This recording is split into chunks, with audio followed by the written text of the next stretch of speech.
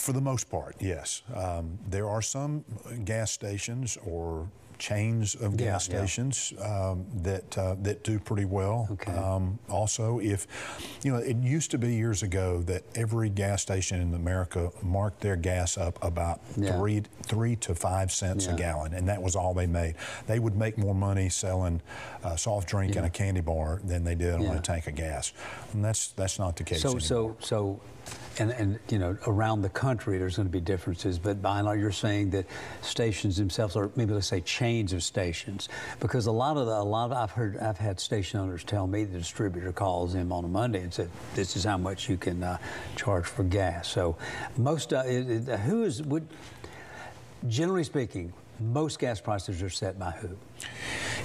The owners of the station. Okay. And you know, you still have mom and pop stations that they own 1 or 2 or maybe 3 stations in that local area.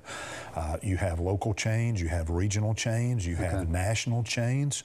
You have some stations that are owned by the big oil companies themselves.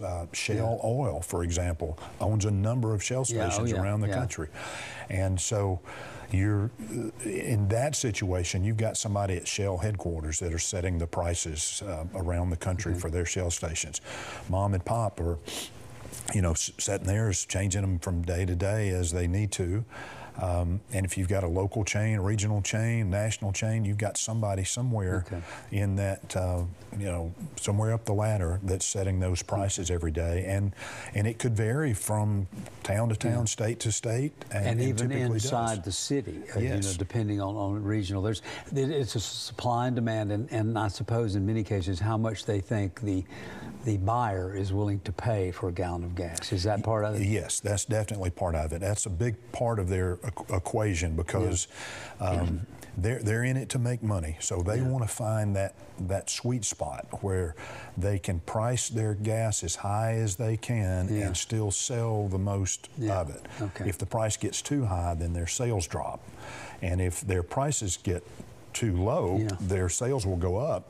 But then, so they want to find that sweet spot. You know, the most you can charge and still get people to buy. Right. Okay, now there's something else. There's summer formula gas. And you know, sometimes when you read that, well, they're changing to the more expensive, well, why are they doing that? Well, the reason they change formula is like in some big cities in California, for instance, because they're trying to get away from being so polluted. Yes. And the summer formulas pollute less, and that's why there's so many changes. Am I right about that? That's exactly right, yes. They have what they call a summer blend and a winter blend. And the summer blend, as you just said, they have some extra steps in the refining process to make that gasoline burn cleaner, produce less pollution, so you cut down on smog and things like that are more of a problem in the summertime than the wintertime. And so those extra steps in refining that gas cost a little more to do. So we usually see the summer blend gas really it's only about 5 or 6 cents a gallon typically in the price difference, and that kind of gets absorbed into the springtime increase.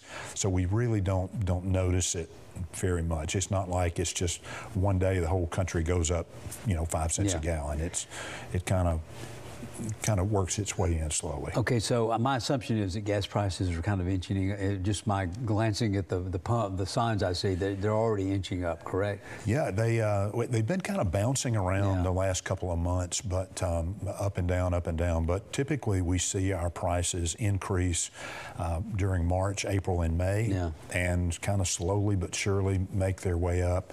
And then we typically hit our peak price point right around Memorial Day weekend, give or take a week or so.